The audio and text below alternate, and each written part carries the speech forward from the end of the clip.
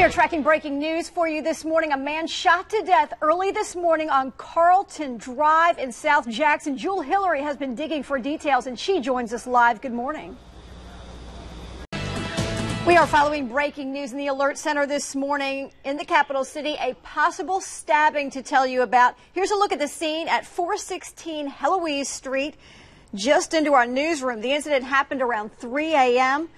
The extent of injury is unclear right now. We're digging to get more information from Jackson Police. Again, we are gathering more information about a possible stabbing early this morning on Heloise Street in Jackson. We'll keep you posted.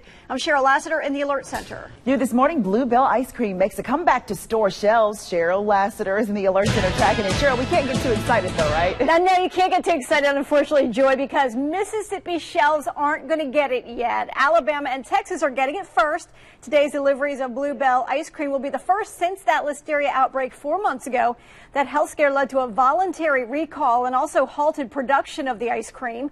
The company is taking its time getting it back to the stores, and we're still waiting to hear when Mississippi shelves, specifically the Jackson area, will be filled once again with Bluebell, and when it will reopen its other creameries as well. We will keep you posted. I'm Cheryl Lassiter in the Alert Center. All right, this just in. 2 fires burning in Memphis, both near a high school. Cheryl Lassiter is in the Alert Center with that. Cheryl. Wilson, one of those fires is burning in Kingsbury High School's football field. We're awaiting more images, but we can show you this picture. This is the other fire that engulfed a house on Vaughn Road. A family of 7 was inside the home, we're hearing, and it's unclear right now if anyone has been injured.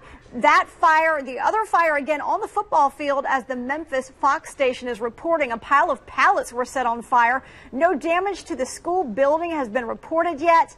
It is approaching time for students to get to class, so it's unclear if the school day will be affected. We are going to keep our eye on both of these fires and bring you updates. I'm Cheryl Lassiter in the Alert Center. This just in. Some world leaders are calling Hungary's efforts to control the influx of refugees inhumane. Cheryl Lassiter in the Alert Center with that. Cheryl. Wilson, we've been watching developments in this story for the past week. Take a look. Hungary put up this razor wire fence on its border to try to control the constant flow of migrants.